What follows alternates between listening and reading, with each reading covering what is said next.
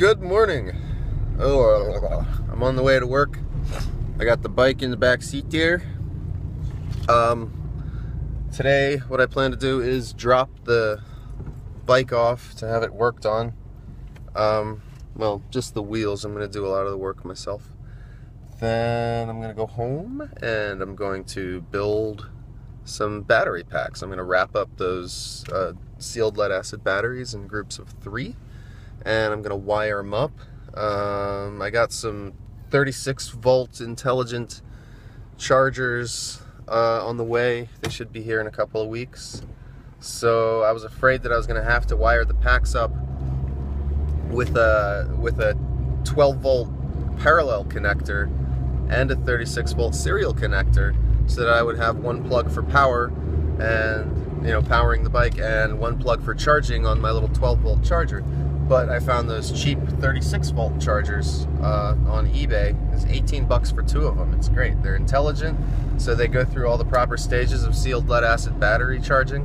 And I forget what it is, but it's like bulk something, float, trickle. Yeah, and it's gonna, you know, it's gonna work out, so I can build the packs in a more simple fashion. I still, since I'll have 3 chargers, 2 36-volt chargers and one 12-volt charger. I may just wire them with the dual cables anyway, so that I can have more packs charging around town. I want to have a pack charging at home, a pack charging at work, and a pack charging at my fiance's house, so that because they're all kind of in a straight line for where I need to go, and I'll always be able to just swap packs out, since lead acid isn't going to give me very much range. Anyway, yeah, so today you're probably going to see me go to the bike shop for the bike, and you're probably going to see me wrapping up and wiring and soldering some sealed lead acid battery packs for use in a 36-volt bicycle system. Yeah, I'll be pretty wrecked in about 4 hours. It's a quick little shift, and it's a really active job. So the next time you see me, I'm probably going to be a sweaty guy, because remember, I was sick yesterday, and I'm still a little sick, a little congested, but I'm feeling good, feeling strong, as my cousin says. So, alright, the next scene is probably going to be me doing interesting things. Oh, my cousin wanted me to turn the camera sideways when I talk to it, to get rid of those black bars. Is this better? That does it for work. It was a quick 4 hours. Now I'm gonna head down to College Park Bicycle, because they are cheaper than Proteus and they have an awesome spare parts bin that I can pick through. Then I'm gonna head up to Beltsville to go to Mark's Electronics. I love that place. It's so awesome, and now that Radio Shack doesn't exist any longer, I have more excuses to go there. Gonna get the stuff to wire the batteries together in a pack, so you're gonna see me do that today also. Pulling into College Park Bicycle. Well, anyway, that used to be where it was. I know they're still in business, and now it's time to hit Google. There it is. 2 blocks down the street. Right across from the Zips dry cleaner. Okay, here's my $40 thrift store bike. It's a really good one. All Shimano crank, Shimano derailleur, Shimano everything. Nice brakes. Everything worked great. It rides good. I'm gonna completely get rid of the crank, so I might be able to trade that in. I'm gonna completely get rid of this derailleur, so I'm probably gonna trade that in. You can see here's the bolt-on chain wheel from the old gas kit, and it bolts directly to the spokes. That's horrible. So I'm gonna get rid of that. I'm gonna have that wheel trued up. I'm gonna have that wheel trued up. These are the shifters it came with, the really nice trigger shifters. I would like to keep those, but they're built into the brake handles, and the electric kit has brake handles that have an electric cutoff, so I'm gonna have to probably try to trade both of these in for maybe one individual trigger shifter, so it won't get in the way of the brake handles that came with the kit. So I don't need either of these. I don't need this entire crank. I don't even need the seat, because I'm going to replace it with something that doesn't chafe my thighs. So I'm going to bring it in. Yeah, I got rid of the grips because it comes with its own grips. Wait, no it doesn't, but I wanted to replace the grips anyway because the gas kit, I had the throttle for the gas kit on there, so yeah, it's all a mess. But the bike is still in good shape. A couple of chip spots, but that's okay. I plan on replacing this bike one day anyway.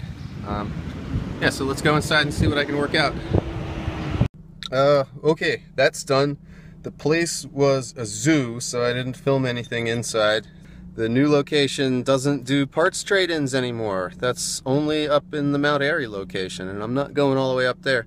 So, you know, they took the wheels. I don't know if you can see that. Took the wheels. They're gonna true them up. 30 bucks for the pair. Not bad, unless they find something really nasty when they remove the motor sprocket from the rear wheel. But I guess I can use Craigslist to get rid of the crank and the shifter brake combos.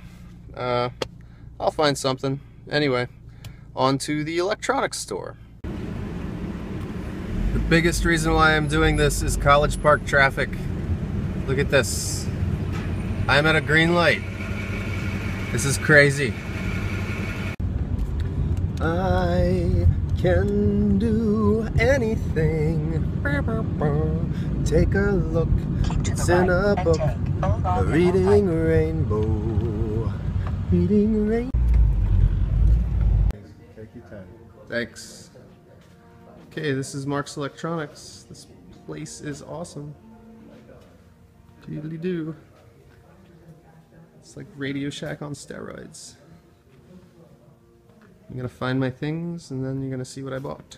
God, they have everything. They have everything.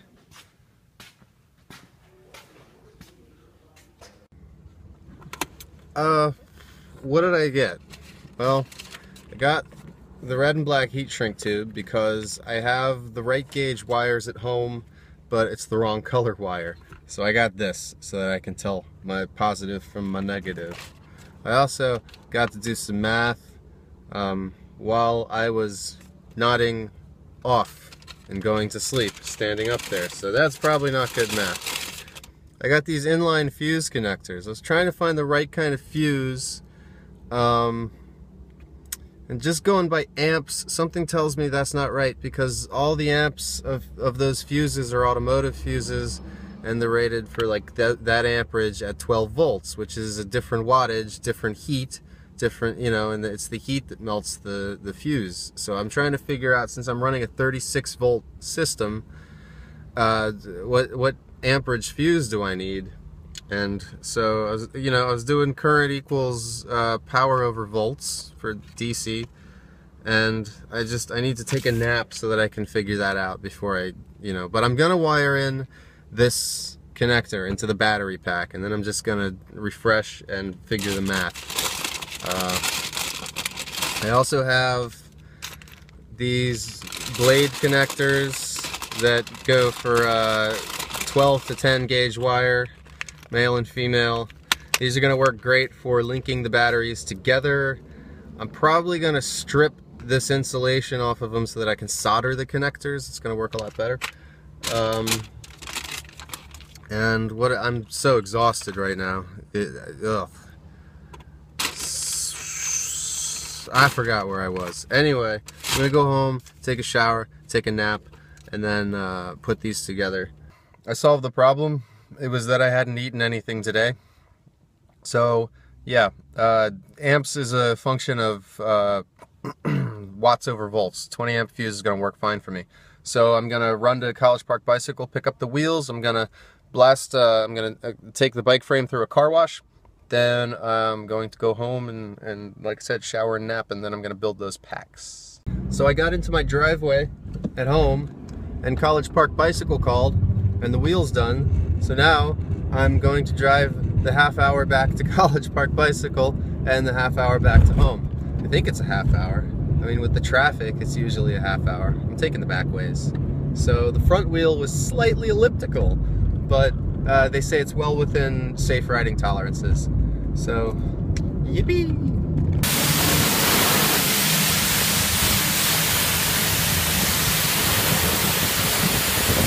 Well, I have all the stuff together, but I'm not going to get to build this time. I'm sorry, you're going to have to wait until tomorrow. I have double-sided tape here, outdoor mounting tape to stick the batteries together.